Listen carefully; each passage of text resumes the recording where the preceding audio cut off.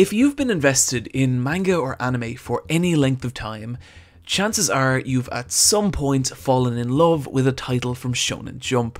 The now legendary publication first began in 1968 and since then has consistently published titles both widely popular and critically acclaimed. One such title was 2008's metafictional Bakuman, a series about a young artist-writer duo trying to get their manga published in a fictional version of Shonen Jump, while the actual manga itself was published in Shonen Jump in real life.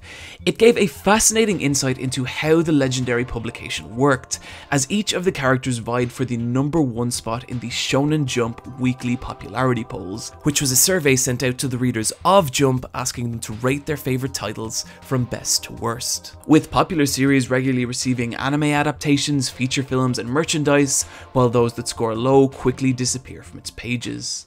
While Bakuman ended in 2012, the same weekly war still takes place in Shonen Jump today, and after rereading a little Bakuman recently, I've been wondering, what are the popular titles in Jump right now, and how is the magazine itself doing? In other words, what is the current state of Shonen Jump? The best place we can start with this question is with our old friend, the Shonen Jump ranking data. If you'd like to see a full breakdown of how I came to these figures, just go to my Fall of Bleach video. But suffice to say, it's a pretty arduous task involving a lot of numbers and spreadsheets, based off the previously mentioned ranking of the Shonen Jump titles as seen in their index. This graph represents the performance of Shonen Jump's top 10 manga in 2016, and if we average them out over the course of a year, we get a list that looks a little like this. At number 10 we have World Trigger, a sci-fi battle series which I have not yet had a chance to read, but is apparently pretty good, but was also unfortunately the subject of a pretty lackluster anime adaptation. Number 9 is The Disastrous Life of Saki, a gag manga about a high schooler with psychic powers trying and failing to live a normal life.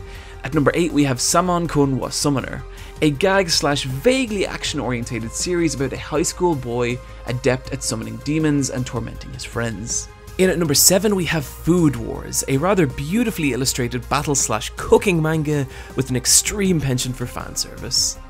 In at number 6 we have Hanemoro Zumo. I've only had a chance to read the first couple of chapters of this one, but what really stands out is the spectacular artwork, really making the sumo matches feel like intense, desperate struggles. Coming in at number 5 we have The Promised Neverland, which chronicles the lives of a group of young children growing up in an orphanage where things are really bad. There's some bad things going on in that orphanage. I'm currently up to date with this series and I'm kind of in two minds about it. The plot setup is really strong, but the characters feel, well, a little flat, and the art ranges from absolutely stellar to pretty weak and inconsistent. But this is also one of the freshest and newest feeling manga starting mid-2016, and as you can tell by the rank, it's quickly building in popularity.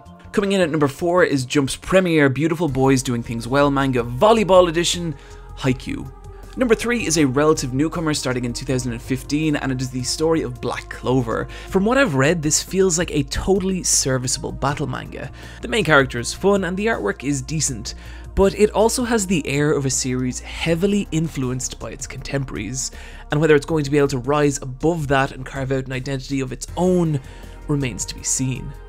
At number 2 we have Boku no Hero Academia, following the life of Deku, a boy born without superpowers in a world of superheroes, only to have that power mysteriously bestowed on him by his hero All Might. I'm going to leave my personal thoughts on this series for another day, but the artwork is goddamn spectacular, and I think that combined with its clever premise does a lot to account for the monstrous rise of this series. And shockingly, One Piece dominates the number 1 spot for its 10th year in a row. I've already talked about One Piece a lot in a previous video and I'm planning on doing so again in a future upload, but for now all you really need to know is it's still the reigning king of shonen storytelling. And so, business as usual for weekly Shonen Jump, right? Well, kind of. The last 2 odd years have seen some rather unusual occurrences take place within Jump.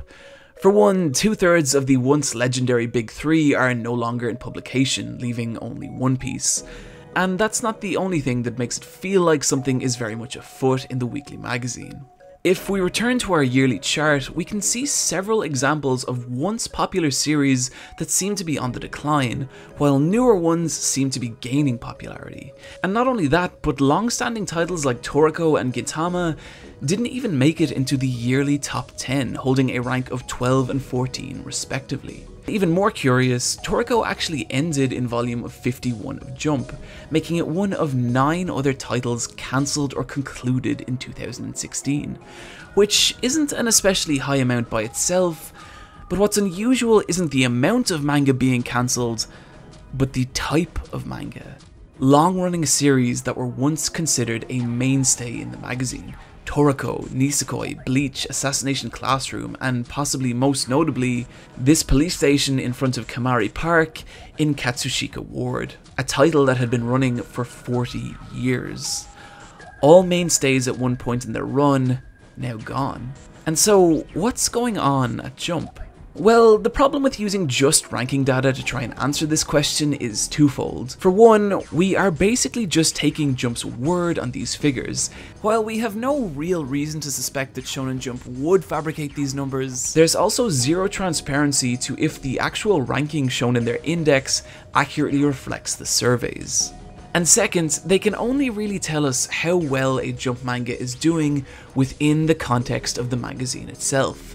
And so I decided to start doing a little bit of research outside Jump, namely with things like circulation and sales figures.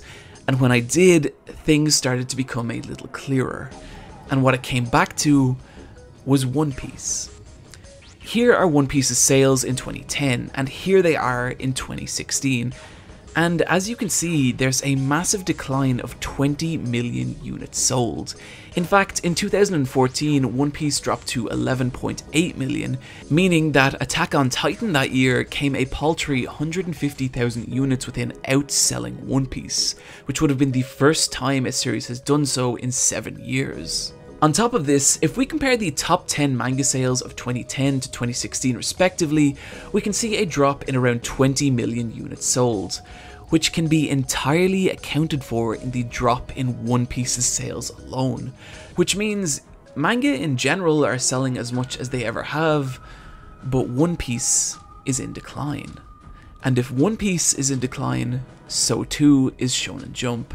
And backing this up is the fact that Shonen Jump's circulation has dropped from 2.9 million units in 2010 to 2.1 in 2016. And if these trends were to continue, Shonen Jump could risk losing its place atop the world of manga. And this is the reason why they've been so decisive in cancelling and concluding so many old series. Shonen Jump doesn't need old series to perform well, it needs new ones to perform exceptionally, which is why in the first quarter of 2017, Jump started 6 brand new series. That's double the amount for the same period in 2015 and triple for that period in 2016. And so, to round out our assessment of Weekly Shonen Jump, let's take a brief look at these 6 new titles. The first of these new series is Dr. Stone. The world suffers a bizarre catastrophe in which the Earth's population is turned to stone. Our protagonist Taiju awakens thousands of years in the future alone, except for his genius scientist friend Senku. Together, the two find a very limited way to unpetrify people, and must carefully choose who to bring back in order to help them restart human civilization. Which goes well until they restore what is essentially a cross between Jesus Christ and Hannibal Lecter. It's got quite a distinctive, well-drawn art style, which I think takes a little getting used to, but once you do, it really infuses the series with a bold energy. The good, strong, well-executed premise with unique artwork and a great villain. The bad, characters feel a little flat. Hungry Mary. A gender-swapping romance action series in which a high school student is possessed by the former Queen of France, Mary Theresa Charlotte, and body swapping ensues. It's a little more complicated than that, but honestly I find it hard to talk about much of anything given the extremely poor construction of this manga. If you want to see a near perfect example of how not to lay out a page, this is it. Reading it is a messy, frustrating chore, and not helping matters is an uninspired premise, some weak character writing, and some really lackluster art. Positive, if you squint, it kinda looks like a martial arts Yuri. Negative, terrible page layout and Ranma already exists. Robot X Laser Beam. Golf is really lame. Everyone knows it, we can all accept it, it's fine. But it's also the subject of the misleadingly titled Robot X Laser Beam, a story about a high schooler nicknamed Robot with the uncanny talent to hit balls with the precision of a laser. I say this without a hint of mockery or ridicule, but our protagonist here is heavily implied to have either autism or Asperger's syndrome, and this really works to the series' advantage, as his extreme natural talent to golf is only surpassed with his complete indifference to it and the world around him, making for some really humorous, endearing character writing. And it's a lot of fun watching Robot slowly warm to the game. It's well drawn, it's well laid out, and it actually kind of made me give a shit about golf, and that fact alone means it deserves a lot of credit. The upside: unique, likable main character, well put together, manages to make golf seem interesting. The downside: golf! U19. After reading the first 3 chapters, it's difficult to even really get into what exactly U19 is about. Set in the fictional future of 2036 where adults rule the world, it's a dystopian love story where people are genetically tested to determine their lot in life, and when our main character Kudo's girlfriend is deemed a triple S rank, she's taken away, which causes him to develop a different set of genetics which lead to him having sewing related superpowers and becoming entangled with a group of teenage terrorists who want to kidnap the Japanese Prime Minister. Nothing about U19 is aggressively bad, but it just doesn't really come together in a way that feels coherent, and this inherent lack of focus can be seen in everything from the difficult to understand premise to the busy, cluttered page layouts. Not terrible by any means, but pretty difficult to recommend. Plus, some of the romances conveyed pretty okay, and there's some touching moments in there. Minus, cluttered, unfocused feel, lackluster character designs. We can't study. Ogata is a genius at mathematics and Furuhashi is a genius at literature. The only problem is that they both want to attend college in the areas that the other one is good at. And so it's down to main character Yuga to tutor them both in their weaknesses to help them get into the colleges of their choice. Despite how contrived the premise may seem, I actually found myself really enjoying this one. The first couple of chapters do a great job of establishing the 3 main characters, and the artwork has a consistently beautiful, polished feel to it, and this helps push it beyond the bounds of your average high school romance. Strengths: beautiful artwork, endearing characters. Weakness: a hair's breadth from becoming a very typical harem affair. Demon Prince Doros Diaries. At the time of writing, there was only 1 chapter of Demon Prince available, so it's still early days, but my initial impression is that it's pretty okay. Telling the story of the titular young demon prince who wishes to escape the barbaric ways of his violent demon homeworld and pursue the life of a regular high schooler. There's a nice varied quality to the artwork, and overall the first chapter was a pleasant read, but honestly there just isn't enough of it out to form a solid opinion. But that said, I think you could definitely do worse, and I'm interested to see where it goes. Heaven! Some solid gags, nice range of art styles, simple, well executed premise.